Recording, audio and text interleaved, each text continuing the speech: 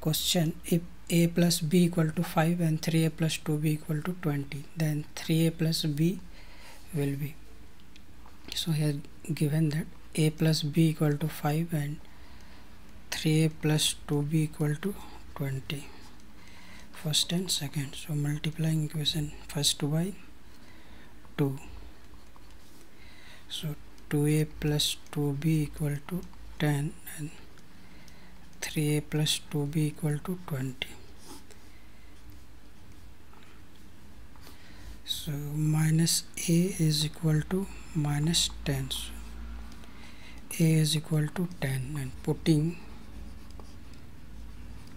a equal to 10 in equation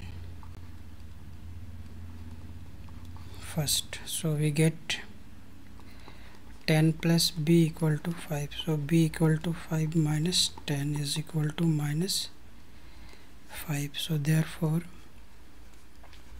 3a plus b is equal to 3 into 10 plus minus 5. So equal to 30 minus 5 is equal to 25. Answer B is the correct answer.